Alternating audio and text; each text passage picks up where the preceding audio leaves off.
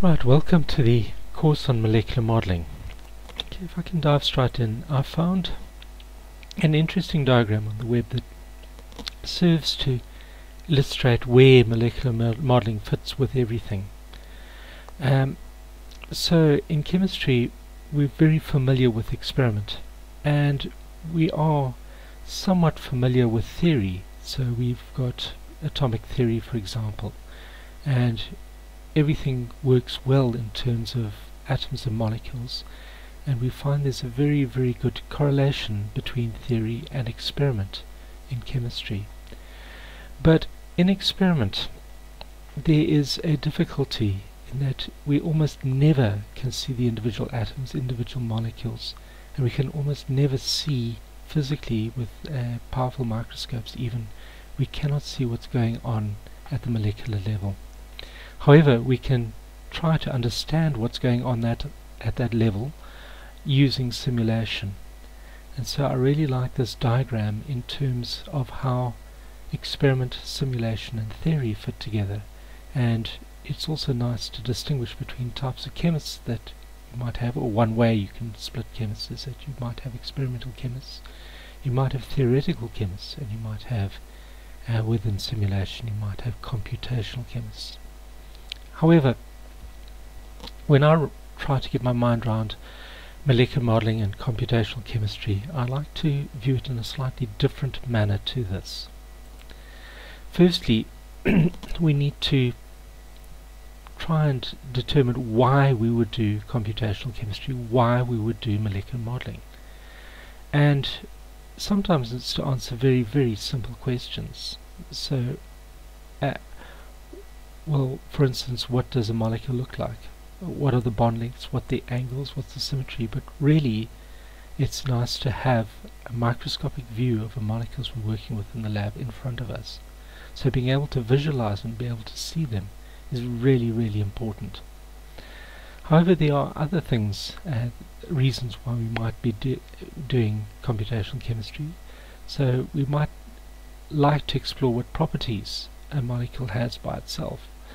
For instance, in the lab, if you don't know if a particular compound is what you think it is, and you need to be certain, you could calculate certain properties using molecular modeling and see if it correlates to experiment.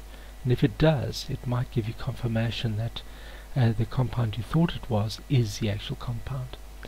So properties can be calculated through molecular modeling, and typical properties are molecular energy, dipole moment, frontier orbitals, etc. And I give you a task. I'm giving you a task in Are You Connected after this. Is in the quiz you'll be asked what properties can be calculated of molecules in molecular modeling, and you might have to do a little bit of looking up to see what in the list is possible to calculate if you've got a molecular structure to begin with. Finally, you can also explore activity. How does a molecule behave in the presence of other molecules? Is it reactive? Does it bind to an enzyme? So there are many reasons why you would want to do computational chemistry and molecular modeling. But even this is a little bit diffuse in terms of what molecular modeling is really about. And I like to look at molecular modeling in terms of a process. A lot of people come to me and they say, I want to do molecular modeling. And molecular modeling, it's a very difficult question to answer or to help people with, because you can't do molecular modeling on its own. You have to do it in some context. So molecular modeling for an inorganic chemist is very, very different to molecular modeling that maybe a medicinal chemist needs to do. Or a physical chemist might be looking at reactivity, and the molecular modeling or computational chemistry you do is very different to the other two. So molecular modeling is totally useless without a problem or without a context in terms of chemistry. So molecular modeling is as diverse as chemistry is. So we've got our fields of chemistry, inorganic, organic, etc. And the modeling around each of these is very different in each case. So it's very important that modeling is done in a context and that you have a problem to solve. For instance, you might want to know what a spectral property is of a particular molecule to be able to relate that to experiment.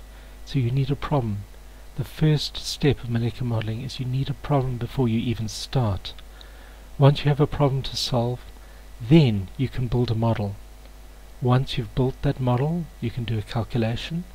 And again, in Aura Connected, I'm going to ask you what sort of things we can calculate.